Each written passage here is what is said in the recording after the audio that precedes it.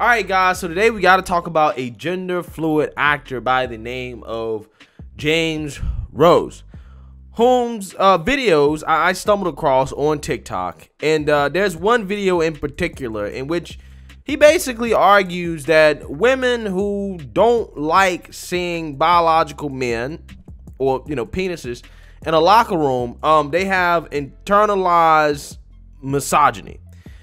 And I'm gonna tell you guys what this guy said, right? His argument that he made really broke my brain, right? It really broke my brain, okay?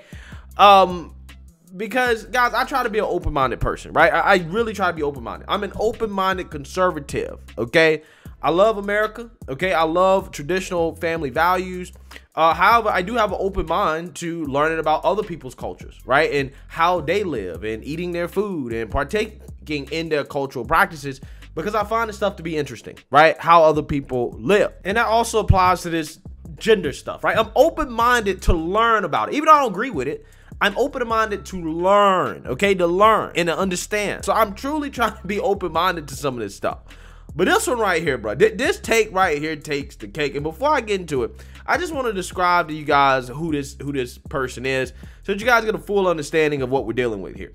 Right, James Rose goes by they, them / she, but is also non-binary, which in my opinion makes no sense whatsoever, because if you're non-binary, I thought you weren't a she or he, but apparently this person is a she and non-binary. But hey, it is what it is. I think if I saw this person in public, it would be very hard for me to tell exactly what this individual is in regards to how they identify. So they probably get misgendered a lot, okay? I can imagine that that's something that they deal with, okay? And then they probably complain about it a lot too. They're a New York-based actor, right? Health at every size personal trainer, trauma-informed yoga teacher, and the co-host of the Full Soul Nutrition podcast. This person writes about gender, liberation, eating disorder, recovery, sex, feelings, and exes on Instagram, where this person hopes to leave the internet a little better than they found it, okay? So before we get in this, I just want to let you guys know, if you like my content and you want to support my channel, feel free to do so using the links in the description below. You can support the Patreon, you can support the PayPal, you can support the merch. There are multiple ways to support my channel if you would like to do so. So without further ado, let's go ahead and get into this video in which James argues that women who are uncomfortable with trans women in the locker room are misogynists. Take a look. A lot of cis women share this sentiment, and I do want to break it down. This may be uncomfortable to sit through and to listen to, and I think that's why it's important that we do this. Feeling like trans people are a threat to you in a space like a bathroom or a locker room is actually a version of internalized misogyny, which is not necessarily your fault, because it's impossible to divorce our socialization from the prevalence of patriarchy, but it also does mean it's our responsibility to unlearn it for the safety of fellow women, especially trans women. In my experience as a gender educator, the majority of cis women who have experienced violence at the hands of men, or just patriarchy, or living in today's world, see anything that codes to them as remotely masculine, male, etc., and fear it, which in many ways is a survival tactic that makes sense. The difference is when we code trans people as the wrong gender, we're actually doing them way more a disservice than we are protecting ourselves, because you're ostracizing and further alienating trans people. Watch the documentary Disclosure on Netflix if you want more on that. So being uncomfortable with trans people in your space is something that you were taught, and you can unlearn that. It's important to recognize that we can't tell someone's gender by their presentation, by their genitals, by the way that they look. All of that can be changed. All of that is arbitrary. None of that is central to your identity necessarily. So the discomfort and the fragility around seeing somebody who looks different than you, if they look different than you can't necessarily tell if somebody's trans, is actually your stuff to work on. What are the limitations in your worldview about womanhood that are excluding this person from your concept of it? What are the ways that misogyny and patriarchy have failed you to the point where you can't see the sameness in you and other women that are trans? When a trans woman walks into a bathroom or a locker room, we all share the same experience of being oppressed by misogyny and patriarchy. We call it different things. We call it trans misogyny, for for trans people because it exists very specifically, and we call it misogyny when it happens to anybody who experiences misogyny, right? I said this in like my other video, but we're on the same team. So it's up to you to unlearn that trans people are scary, and it's up to you to relearn and expand your definition of womanhood, and it's up to you to ultimately reckon with why are you scared of something that is a part of who you are. We're way more similar than you think, and we all just want liberation from the same systems that are tying us down.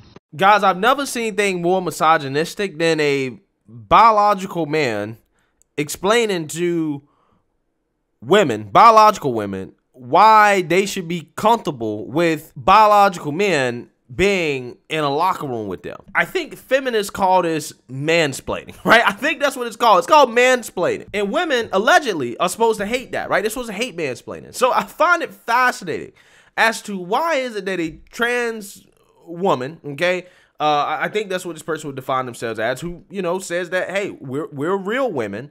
Why is it that this person who thinks they're a real woman mansplaining to biological women, right? Doing something that they claim that women hate, right? I don't understand, right? And again, I just found the things that this person was saying just to be so confusing. Like my brain hurt, okay? I had to watch that like 3 or 4 or 5 times to really articulate a response because there's just so much going on there, right? That this person essentially is trying to say that, well, you know, you're not supposed to assume somebody's gender, right? But if somebody goes into a locker room, right? If somebody walks to a female locker room, okay, and they take off their clothes and there's a penis, you're not supposed to automatically be uncomfortable. You're at that point, you're supposed to assume that this person is transgender, right?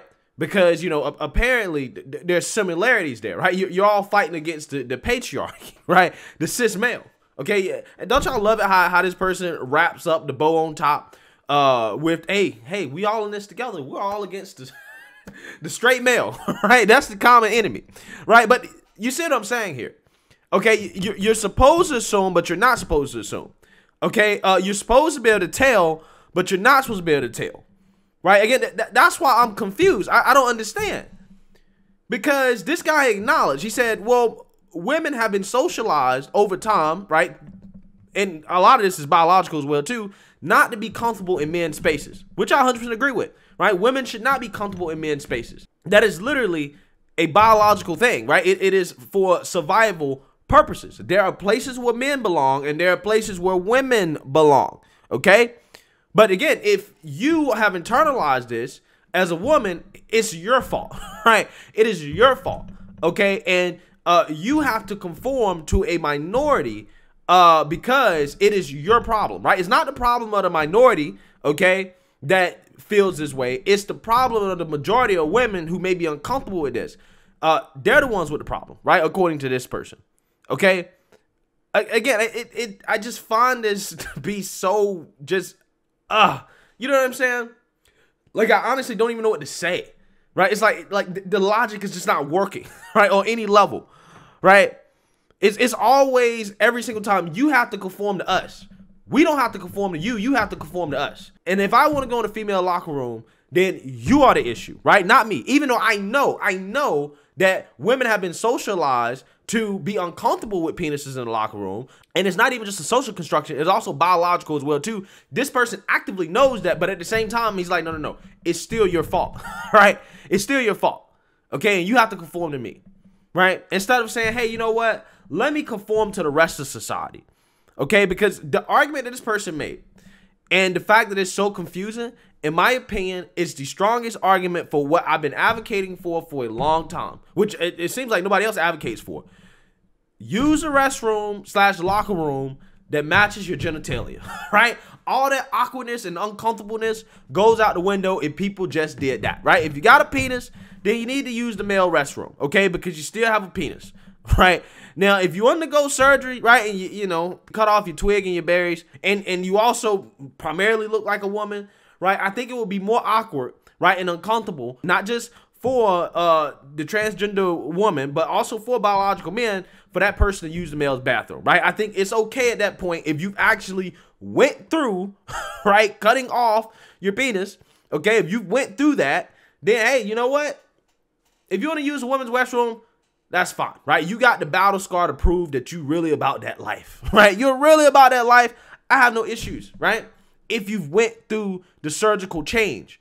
That way, again, if you take off your clothes or whatever, the awkwardness is not there anymore, right? It defeats that, okay? And vice versa, right? If for whatever reason, if you're a, trans man or whatever, you're a woman that transitioned to a man, hey, if you want to use the men's restroom because I don't know how they do it, grew a penis or whatever, hey, it is what it is at that point, right? But otherwise, if that's not the case, then you should just use the bathroom that matches your genitalia, right? It's really that simple. That's how you defeat the uncomfortableness for everybody. But see, the issue here is that this person doesn't care about whether or not other people are uncomfortable. They're only concerned about whether or not they're comfortable, right? Even though they are in the minority, okay? They want everybody else to conform to them. They don't want to conform to everybody else, right? And if you don't conform to them, then you're a phobe, right? And you are a misogynist. You've internalized misogyny, which by definition means that you hate women or that you have some type of prejudice or bias against women, right? For whatever reason, it doesn't even make sense. Again, if you don't like biological men being in the locker room, then you hate women, right? I don't understand how you make that work, right? That's not right, right? That doesn't make any sense.